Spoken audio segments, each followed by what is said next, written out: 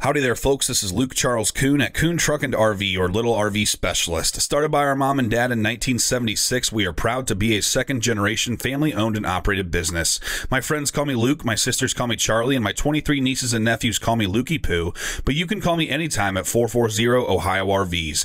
A member of our growing team would be happy to help you. Please check out our website at truckandrv.com to view all of our inventory. There's a direct link to this particular RV in the video description below. Follow that link to see pricing and more information. Once this unit is sold, that link will be removed. We are a full-service dealer offering warranty as well as financing packages. If you have any questions, please give us a call at 440-OHIO-RVs. Again, that's 440-OHIO-RVS. For sale today, we have a 2011 Pleasureway Lexor-TS with 97,479 miles. Alrighty, folks, here we are inside of this 2011 Pleasureway Lexor-TS. As usual, I'm going to start in the front, work my way towards the rear. I'm going to do my best to give you a good idea of the overall floor plan as well as the overall condition of this unit. Got 72 inches of headroom here in the main part of the coach. Fantastic fan. The center is going to act like an attic fan at night, cool you down by bringing the outside air in through the windows. This is going to run on our coach battery system. We have our air conditioner here in the back. That's a CoolCat AC and heat pump. It's operated via the thermostat that's right around the corner here. We also have a propane furnace in this motorhome right here. A fire extinguisher, nice easily accessible entryway. This window opens, but it does not have a screen. Got the curtain there for privacy. A little bit of wrinkling here on this material. Storage rails up here in the front. Got our levels test here. These are notoriously finicky, so don't always trust these. Water pump on off. This will pump the water out of the fresh water tank to your sink, shower, or toilet. We've got our generator start-stop switch. This has 70 hours. That runs on gasoline. Will stop running around a quarter tank, so you cannot strand yourself. This runs on the same tank as the engine. Got our water heater start-stop switch. That will ignite itself. Got a light switch here. Got AC power here on the side of the kitchen cabinets. You can plug in your coffee pot, whatever you need there. A little rail to help you get up and in. Got some more light switches. Solid surface countertops. 2-burner propane cooktop. Stainless sink. Got a stainless backsplash. Storage cabinets here above the kitchen area. Gonna switch you around now to the driver's side and come back towards the front a little bit here. We'll check out the wardrobe closet. Our manuals there in the bag and a table. This is our bathroom. Not much of a step up and in. So this is easily accessible. We have an actual porcelain stool. Got a window here. Does not open. Just going to get you some light in here. Nice mirror for getting ready. Storage rail there for all your bathroom goodies. You can pull the curtain around the track here to help contain the water. Hang your towel there. Got another little storage rail there for your soaps or whatever, but everything's going to drain here right into the floor. Mirror here on the outside of the bathroom. Microwave oven. This will run on the shore power or the generator only.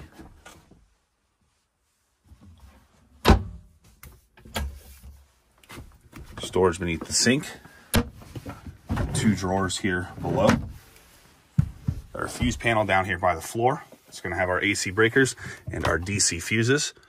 Got some of our power connections here.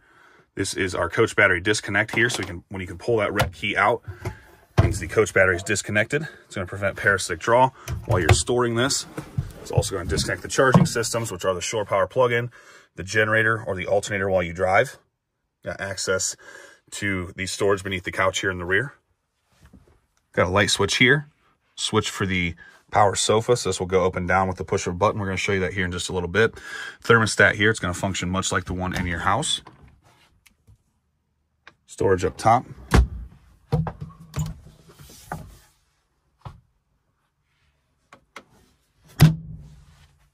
Screened windows on the lower portion of each side here in the back.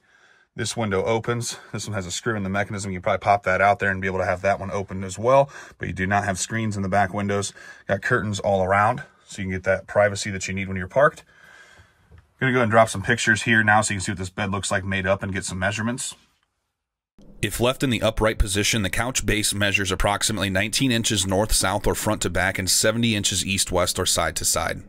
If used in the twin bed style setup, the rear beds measure approximately 72 inches north, south, or front to back, and 24 inches east, west, or side to side on the driver's side, and just a little shorter at 67 inches long on the passenger side. If you make up the big bed in the back, it will measure approximately 67 to 72 inches north, south, or front to back, and 70 inches east, west, or side to side. How does a turkey travel? By gravy train. Got hard surface flooring throughout. Going to make it easier to keep clean in here. Counter flip out for more counter space. We have an AC outlet tucked there. Also one down here by the floor. We have our TV here with a DVD player. You can unlatch this here, swivel this out to face the front. Both of the front seats can swivel around to face the back. However, your driver's seat's not going to get a very good position due to the steering wheel and the cabinet behind it, but you can watch TV from up front to create two different zones here in this motorhome. We've got some cabinet space here behind with a DC connection here for like a cigarette outlet type thing where you can plug that in there. Got AC plugins. We also have an inverter that's inverting the coach battery DC power to AC power so it can run this TV while you're driving or boondocking. We have a switch here on the cabinet that's going to kill the power here to the TV.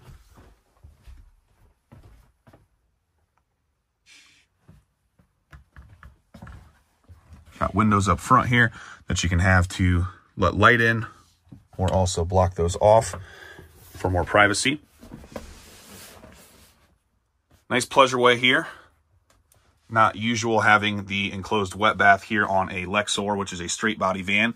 This does not have the bump outs on the side like you'd see in the pleasureway Excels of this era or the Road Trek 210. So nice having that wet bath, which many people prefer. Not everyone. I'm going to call this one an 8.5 out of 10. Check this out at truckandrv.com. Kuhn Truck and RV, the best little RV dealer around since 1976 and home of the RV brothers. Up here in the cabin area, we have power windows, power locks, power mirrors, tilt cruise, CD player with Bluetooth connectivity, Sirius XM ready. These are seat covers here. The actual leather material is more of a creamy color, a creamy tan. Looks nice beneath those. Got a glove box here for storage. We have vinyl flooring up front. Again, makes that easier to keep this clean. Not seeing any signs of smoking in here, so I'm going to call this one a non-smoker. Storage rail up top here. Tuck your sunglasses while you're driving. Also got a privacy curtain you can pull all the way around the front here while you are parked. Alrighty, folks, we're going to go around the outside of this 2011 Pleasureway Lexor-TS. This RV measures 20 feet 6 inches bumper to bumper with an 11-foot manual awning. This motorhome is built on a Chevy Express 3500 chassis with a 6-liter V8 engine with 97,479 miles. Got a nice looking exterior on this one. Mark there on the door. Nice and easy to step up into the motorhome. At the back of our refrigerator, 2 AC plug-ins so you can plug things in out here beneath the awning. We have our coach battery here. Our engine exhaust and our generator exhaust. These little clevises here are for the awning legs that are in the awning itself. I prefer to run those directly to the ground. We've got our AC out here. It's gonna exhaust what it needs to there. This is a backup camera. Awning center rafter and crank are here. Got some storage beneath the sofa in the rear. You can also access that from inside the coach through that door. Propane tank is mounted to the RV, so you have to drive this somewhere to have that filled. Got a little rash there from where this door is rubbing that. We have a tow package for bike racks, stowaway trunk, or towing something along with you for your adventure. Spare tires here on the rear door. Back of our water heater. Sewer hose storage, these are difficult to use, so they usually don't get used. City water in. The water hose coming in will provide the pressure. Got a cable TV in. This is for our 30 amp shore power connection. So you see I have this plugged in here, so we're now charging the coach batteries. Outside shower, this is nice for keeping the mess out of the RV. Fill for the fuel, that runs the engine and the generator. Generator will stop running around a quarter tank, so you cannot strand yourself. Fresh water tank fill. This is for the water that will travel wherever the RV goes. You have to use the water pump inside to pump the water to your sink, shower, or toilet. Got a furnace exhaust there, storage compartment. Got our sewer drain here. Gonna do the black first and then the gray. Everything's gonna come out of this same hole here.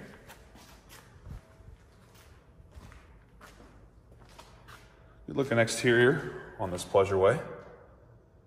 Lots of shine left.